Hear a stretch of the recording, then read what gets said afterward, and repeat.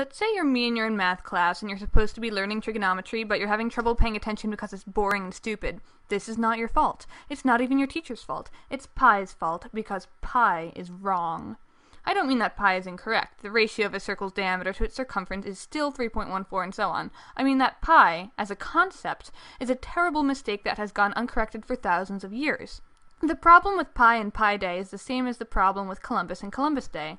Sure, Christopher Columbus was a real person who did some stuff, but everything you learn about him in school is warped and overemphasized. He didn't discover America, he didn't discover the world was round, and he was a bit of a jerk. So why do we celebrate Columbus Day? Same with pi. You learned in school that pi is the all-important circle constant and had to memorize a whole bunch of equations involving it, because that's the way it's been taught for a very long time.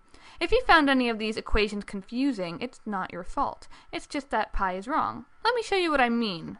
Radians. Good system for measuring angles when it comes to mathematics. It should make sense, but it doesn't because pi messes it up. For example, how much pi is this? You might think this should be 1 pi, but it's not.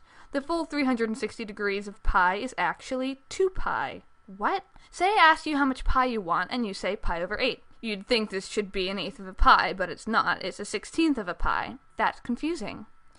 You may be thinking, come on, Vi, it's a simple conversion. All I have to do is divide by 2. Or multiply by 2 if you're going the other way. So you just have to make sure you pay attention to which way you're No, you're making excuses for pi. Mathematics should be as elegant and beautiful as possible. When you complicate something that should be as simple as 1 pi equals 1 pi by adding all these conversions, something gets lost in translation.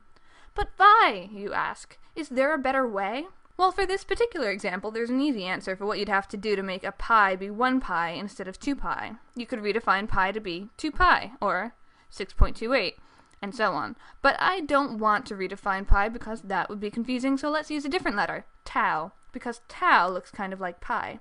A full circle would be 1 tau, a half circle would be half tau, or tau over 2. And if you want 1/16 of this pi, you want tau over 16. That would be simple. But Vi, you say, that seems rather arbitrary. Sure, tau makes radians easier, but it would be annoying to have to convert between tau and pi every time you want to work in radians.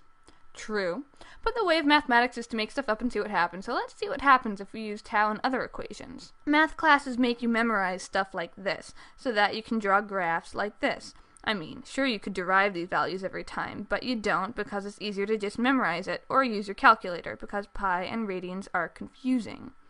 This appalling notation makes us forget what the sine wave actually represents, which is how high this point is when you've gone however far around this unit circle. When your radians are notated horrifically, all of trigonometry becomes ugly.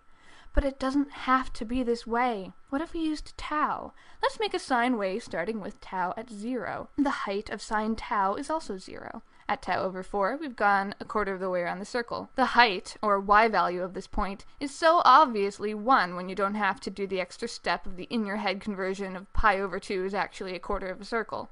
Tau over 2, half a circle around, back at 0. 3/4 tau, 3/4 of the way around, -1. A full turn brings us all the way back to 0, and bam! That just makes sense. Why? Because we don't make circles using a diameter. We make circles using a radius. The length of the radius is the fundamental thing that determines the circumference of a circle. So why would we define the circle constant as the ratio of the diameter to the circumference? Defining it by the ratio of the radius to the circumference makes much more sense, and that's how you get our lovely tau. There's a boatload of important equations and identities where 2 pi shows up, which could and should be simplified to tau. But Vi, you say, what about e to the I pi? Are you really suggesting we ruin it by making it e to the I tau over 2 equals -1? To which I respond, who do you think I am? I would never suggest doing something so ghastly as killing Euler's identity, which, by the way, comes from Euler's formula, which is e to the I theta equals cosine theta plus I sine theta. Let's replace theta with tau. It's easy to remember that the sine, or y value, of a full tau turn of a unit circle is 0, so this is all 0. Cosine of a full turn is the x value, which is 1. So check this out. E to the I tau equals 1. What now? If you're still not convinced, I'd recommend reading the Tau Manifesto by Michael Hartle, who does a pretty thorough job addressing every possible complaint at tauday.com. If you still want to celebrate Pi Day, that's fine. You can have your pie and eat it. But I hope you'll all join me on June 28th because I'll be making tau and eating too.